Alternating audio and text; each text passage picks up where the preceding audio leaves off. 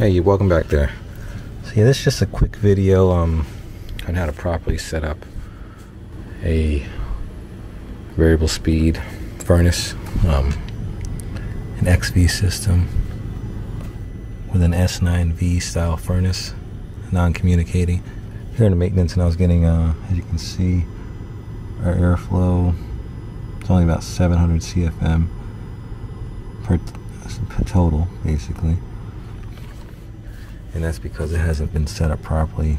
The BK terminal needs to be actually set up on the relay panel here. You see BK is going to be our PWM.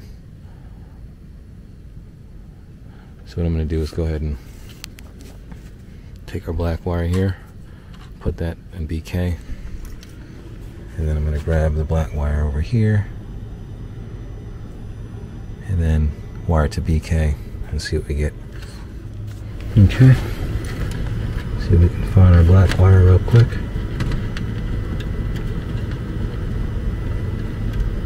Uh-oh.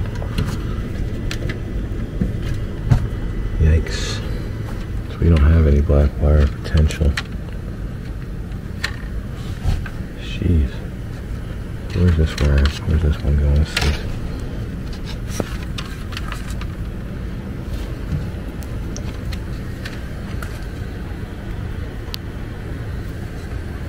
Let's go into the outdoor unit there.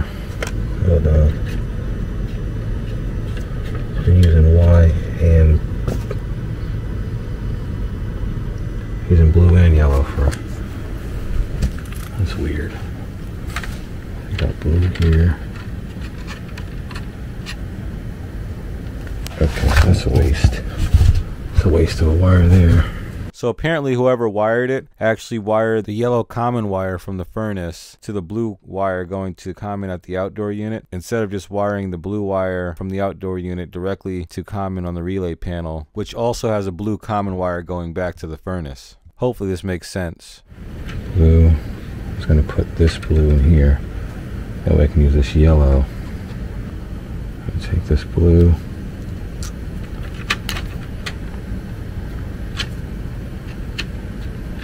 It in here.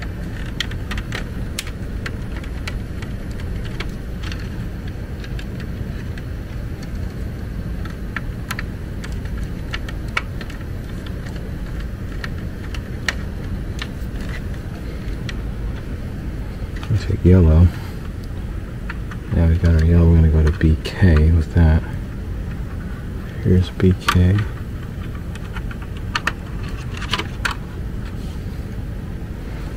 First,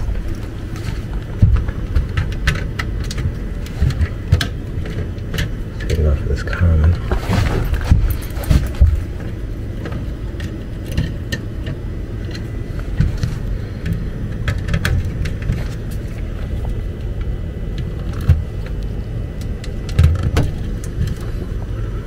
I'm going to take yellow.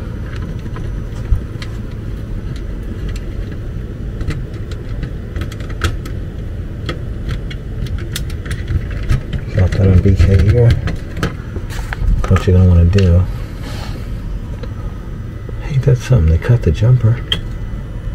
They just didn't finish the job. Either way, you want to cut that jumper.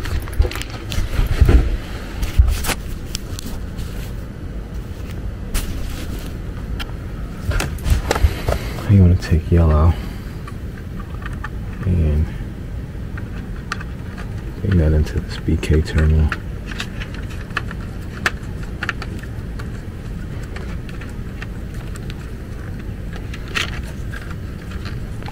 Okay, so your BK is now on the BK here. So let's see what we've got. Needs to be 1, 2, 3. So you've got 3 registering. Probably got to recycle everything. Okay, I'm gonna go and recycle everything and come back, see what we got. As you can see there, we got our airflow now. Reading, sorry it's upside down, but 1500 CFM. So it's a lot louder now too, but it's gonna do a whole lot better. That's why it's always good to do maintenance This is my initial temp split here, 37 degrees. So yeah, as you can see, that's not going to fly. And that's how they set it up. So, but you know, with being a TXV, our suction line didn't dive too badly. We got it in non-invasive mode. I didn't even check my pressures, but it assumed 14 degrees superheat. So yeah, we got proper airflow now. What I'm going to do now, okay, so what I'm going to do now, I still got my probes.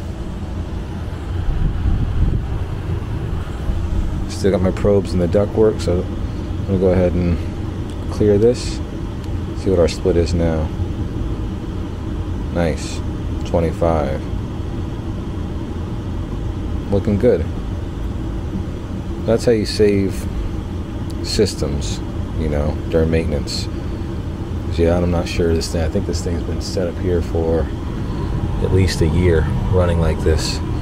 So, all right. So you can see, as you can see here, I got my probes on it. Check my pressures and temperatures.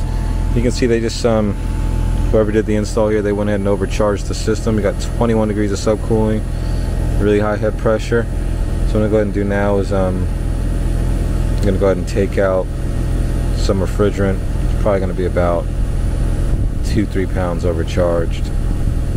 It's strange that you can overcharge it with low airflow, but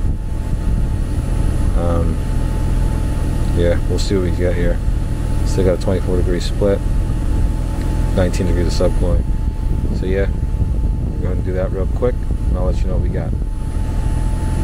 Alright, so I'm just going to go ahead and use this here T while still spinning.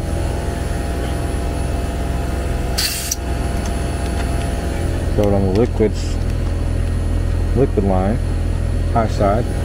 I can't see that from here, but let's go on my high side there.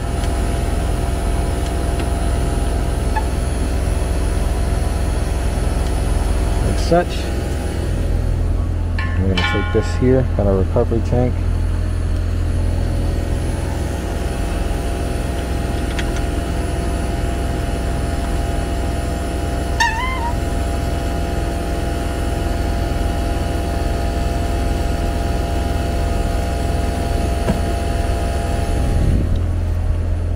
Purge it. Just grab our scale here.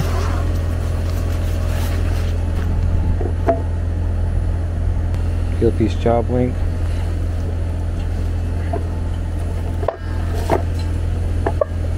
Matter of fact, measurements, scale, zero it out. Zeroed. 18 pounds. Let's go ahead and zero it out again.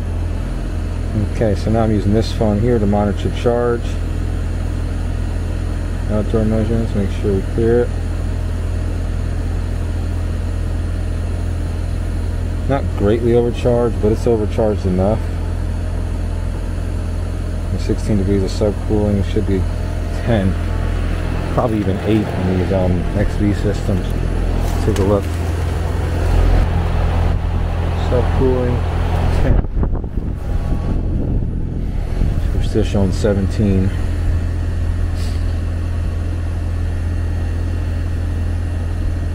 Let's go and pulse them out. Let's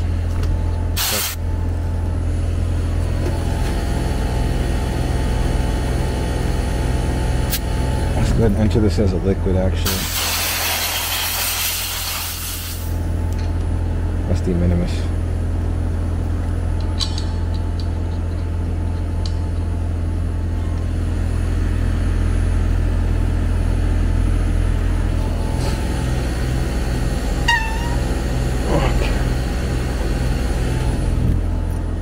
Purge it.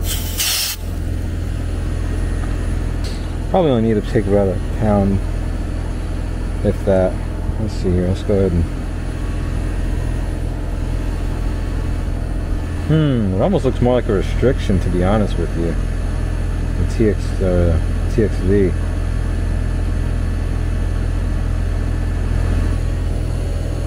.58 suction. Just try to pull some out.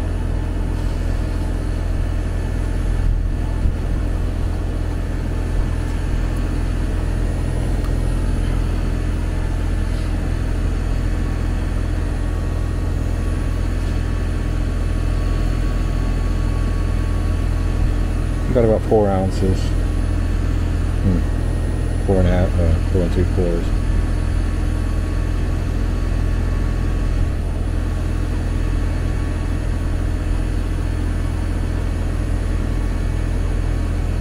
So this is what my pressures look like after I got about a pound and a half out. It's mostly stabilized at this point. I pretty much left it at about 13 degrees subcooling just because it was 10 degrees plus or minus 3 degrees. So I went ahead and left it on the high side. You can see the suction line temperature and the superheat slightly high. And that's probably because the TXV was still throttled down from that, the overcharge situation. Yeah, it's looking pretty good. Got a good temp split. Yeah, this is just a pretty much heads up to let you know. Don't neglect maintenance. Is just because it's a new system. This system wasn't even a year old. Essentially, it was just set up wrong from the beginning. So it was only doing 700 CFM, even though it was a variable speed system. So more than likely, it wasn't running with really low airflow all the time, because these units are designed to run at a variable refrigerant rate. But on those 90-degree days or 95-degree days or above, it was definitely running low airflow, 700 CFM on a 4-ton system. So yeah, I'm sure once this thing settles out and the TXV opens up all the way, the subcooling and the suction line and suction pressure will go into the proper ranges. I'm pretty satisfied with these pressures right now. So yeah, this goes to show you the importance of properly commissioning a system, especially, $15,000 to $20,000 variable speed system. Just got to make sure you set these things up right, because it could be pretty catastrophic damage. That'll do it. All right, man. Hopefully this helps. If anyone have any questions, let me know in the comments below, and we'll see you on the next one. Thanks for watching. All right, bye now.